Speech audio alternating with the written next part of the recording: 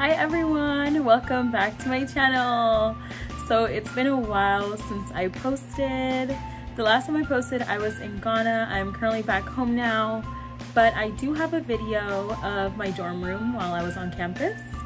So at the University of Ghana I stayed at the International Student Hostel 1, also known as ISH 1. So that is the international hostel for international students. But there's also Ghanaian students that live there and also other students from like other countries. So basically I think there's 5 floors there. They're usually like sectioned by gender. So the first floor is males, second floor is females, third floor is male, female, male again, fourth floor female, and then the 5th floor is kind of mixed depending on the students that need rooms. And each floor I believe there's a washing room and a kitchen. But the best kitchen is on the first floor, which is where I stayed. So there was a lot of people there at our kitchen wanting to cook, and it's really nice. A lot of people get together there just to talk. You don't have to necessarily cook there. Every floor has a washing room. Every floor has 4 bathrooms, and the 4 bathrooms each have showers as well. At ISH 1, there is like a little hair salon and nail salon. Downstairs on the first floor, we have a lady who cooks food. I would go there when I was too lazy to walk to night market, and her food is pretty good. I got a lot of indomie and french fries. I think I got rice and stew a few times too, which was yummy. It's really nice. Downstairs on the first floor, we also have like a little market. You can get like drinks, snacks, basically cereal, milk, juice, small stuff like that. No like actually food aside from like eggs, bread, but basically like the necessities. The lady that runs us there is also really nice. At ISH 1, actually in front of every hall around campus there's porters. At ISH 1, if you have a guest come, the guest has to bring like an ID and they have to check in and out with the porters, which I think that's the only thing that differs from the other halls. We can go ahead and get started. This is my desk. I bought these little containers to hold my makeup, my brushes, like school supplies, contacts, all those good things. I bought this mirror at night market, hung my jewelry on it, decorated my desk a little bit. This is what it looks like further away. On top of that, I used it for storage. Right next to it I had like my little snack area, or what I would use to cook in the kitchen. There's some juices here after we returned our fridge.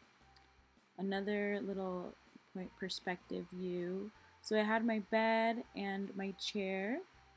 Over here there's a hook. You can put your bed net. I used to have a mosquito net, but I eventually took that out as the semester progressed. On top of my closet, I used it for storage, not really neat, I apologize, but just things that I didn't really know where to put. Let's go ahead and look at my closets. I kind of decorated very minimally, just things I had around. I recommend bringing pictures if you want. I put stickers on my door because I thought they were cute. Here's a look at my closet. It's actually pretty spacious. I feel like I had a lot of clothes and I had room for more. There was 2 drawers. I didn't really use them or need them as much. I just stored more shoes down there. Like heels. And then I couldn't open this one, but it was the same size. I bought some hooks and I hung some bags up there. This is Vanessa's side. She was more simple. She didn't really have a lot of stuff. This is her 2 little kitties, so adorable, and a stick we found in town. She also used the top of her closet for storage.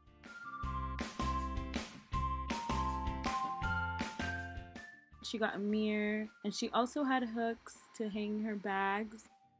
This was our small little kitchen area. We used to have a fridge, but then we ended up returning it. This was recorded almost before we were leaving. So let's take a look outside at our balcony. It was pretty peaceful out here, very cute, a lot of trees. Here like birds. Oh, there's also bats in the trees, but they never like come near you or anything. A bucket for like in case the water goes out, you can go get water. I recommend getting a bucket. And then Vanessa took her chair out, so we kept it there. That's for hanging your clothes.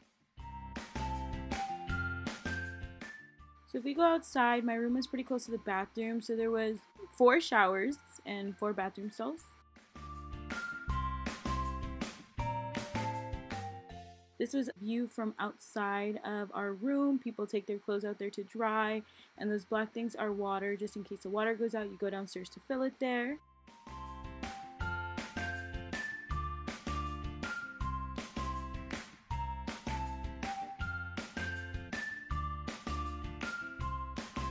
I hope you enjoyed my little tour video. If you have any questions, feel free to ask me. Like I said, I recommend getting like a bucket just in case the water ever goes out, or just to do your laundry, wash small items or large items. Like I said, you can also get a fridge. Vanessa and I rented ours, and then at the end of the semester we called the lady, she came to pick it up. It was nice because if you got food, sometimes the portions were too big, so you could always keep it down there. We did not have a microwave, but if you make friends around the hostel, people are really nice. Like, you can just ask them to use a microwave, and more than likely they will say yes. We did not have a blender either. We asked people to borrow their blender when we needed to. We did have a cutting board and a knife. What else? Am I missing something? I don't know. I think I got everything, but overall, I loved staying at Ish 1. I feel like there was always people there, so you could always find someone to talk to. It's really nice to learn about where other people are from. I think that was my favorite part, just meeting new people and making friends from other places of the world. So I hope you like this. Like I said, if you have any questions, feel free to ask me, DM me, follow me, anything. I hope you like my room.